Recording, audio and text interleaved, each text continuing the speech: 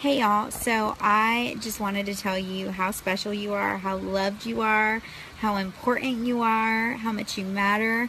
God has a purpose and a plan for you, and He hasn't forgotten about you. You are seen, you are celebrated, and you are loved. So I'm here. I'm always here. All you have to do is message me. I love you, and I hope you have an amazing night. I hope that God wraps His arms around you and He shows you how loved you are and that you feel it all the way to your soul. Love you. Good night. So if you need prayer, if you need a friend, if you need advice, if you just need to talk to somebody, I'm always here.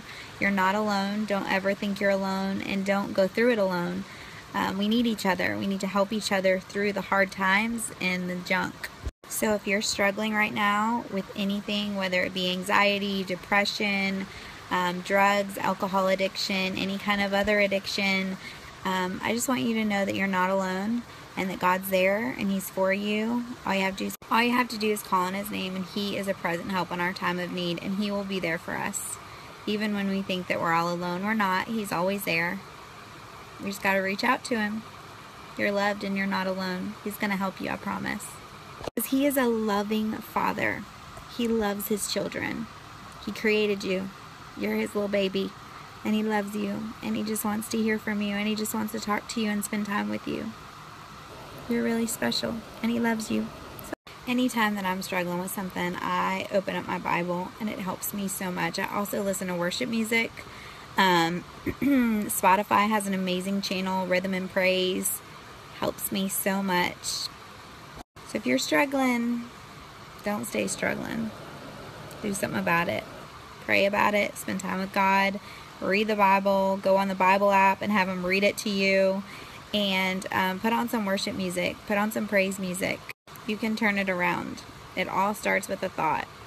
If you let that thought just sit there and sit there and sit there, it's going to become a bigger thought.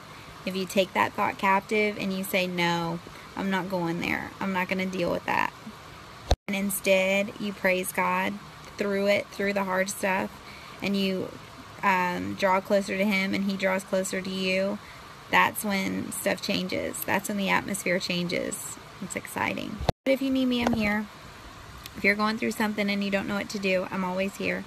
I love you. God loves you, and He is going to see you through this. You are an overcomer in Christ Jesus.